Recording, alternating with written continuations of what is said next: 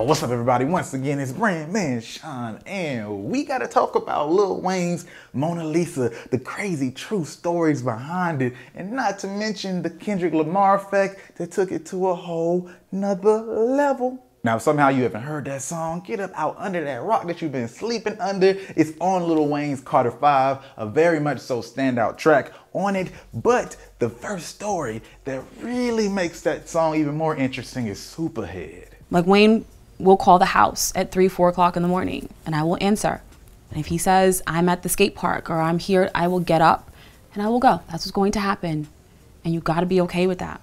And it has happened. You know, So basically you'd be in bed with your husband, Wayne would call in the middle of the night, and you would go see Wayne. Yes, and I'd be gone for days. You'd be gone for days. Absolutely. That seems pretty obvious now, but a lot of people didn't make that connection, even though that interview itself was pretty viral in itself. Godwin Mitchell was the first person to really make a tweet. He said he had to rewatch that interview after listening to Mona Lisa, and the tweet went viral, putting a lot of people on notice. This plays huge into the Kendrick Lamar effect and how he helped songs go viral after their initial shelf life, but I'll get into that after the second thing about Mona Lisa that's a true story, but it's just a little odd.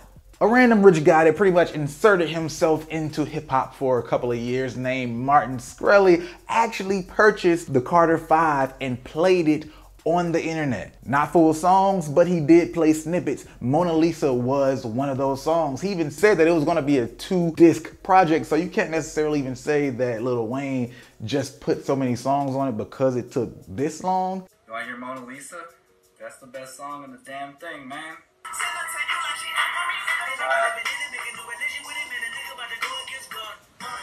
Oh, Kendrick, and the last one was on Europe.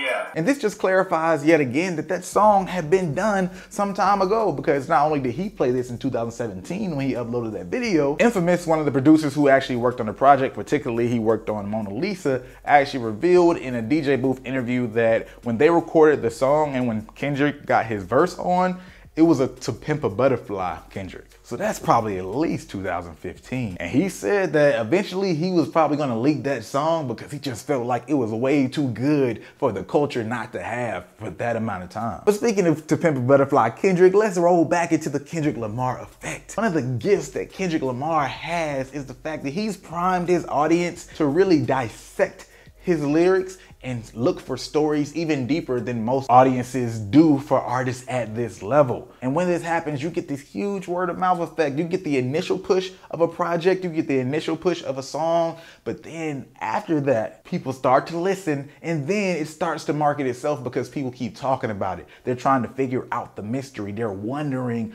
what's the story behind the story. When Vlad did that Corinne Steffens or Superhead interview, whatever you want to call her, it was 2015, which once again lends to that verse being done at that time. So he actually played on a story that was popular at the time, but he talked about it in a way that, of course, left some mystery. Corinne Steffens not only mentions that Lil Wayne has a distinct ringtone in her phone, she said she had one of his songs as her ringtone. But moving on to other examples, if you look at the Kendrick Lamar single with The Heart Part 4, when he dropped that, at one point in the verse, he said, hey, when I drop my album, it's gonna be wild. One classic came right back, another classic right back. My next album, the whole industry on the ice pack. Then at the end of it, he said, yo, y'all got till April 7th to get shit together. You know what time it is, Annie up, this is him forever. Y'all got till April the 7th to get your shit together. Let's get it. He let people know that he had an album coming. He sparked the conversation. You were already ready and just happy to hear Kendrick music, but then he dropped some jewels, some gems in there, and not those kind of gems where you're like, yo, that's deep. He drops gems like golden nuggets for you to collect and makes you want to look for more hidden treasure. Not to mention that that project was Damn, and think about all of the things that went on along with Damn. People thought it was 2 albums, and then people said you could play it forwards and backwards. That was technically the 2 albums, so another one's not coming out. And then you can look at Duckworth on that project, which actually alluded to a true story between the confrontation of Top Dawg and his dad, and if that confrontation went another way, Kendrick Lamar might not even be here, let alone be here working with the guy that almost possibly could have taken his dad out. There's always these hidden treasures to keep the energy going around his music, and he plays with it, and the fans love it, and it creates this entire energy. It works as if it's another marketing campaign. There's not